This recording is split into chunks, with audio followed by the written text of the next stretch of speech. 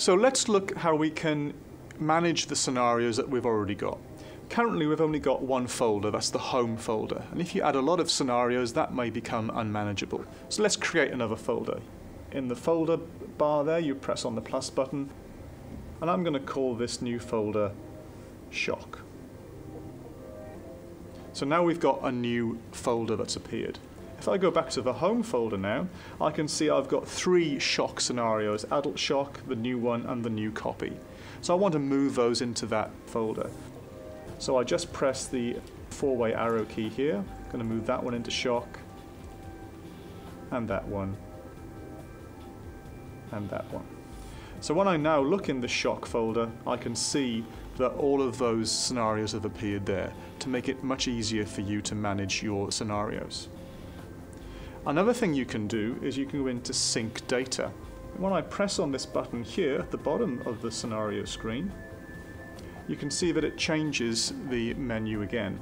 So we can have Media Only or Scenario and Media, and when you press Scenario and Media it comes up with a warning.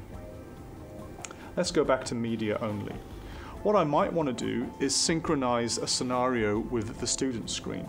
So if I go into my Shock folder here, I know that some of these scenarios have got images and videos associated with them. So I might want to preload those onto the student screen so that when you're using it in a scenario, it seems to work seamlessly.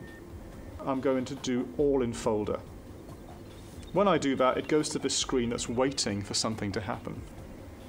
On the student iPad, we tap on Scenarios and we tap on Sync Data, and we can see it under Scenario Data Offered, we've got the Shock folder there, and we just press that button to do that. And it will now sync all those images and video over. So when you play those scenarios back, the images and videos will seem to appear a lot quicker. If we go back into Sync Data, we can see that there's Scenario and Media as well. And this always comes up with a warning.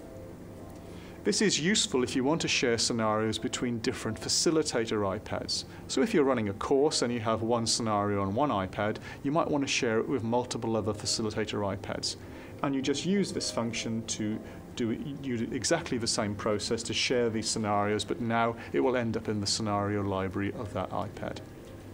So that's some ways you can really start to manage the scenarios that you have to make your life easier with ALSi.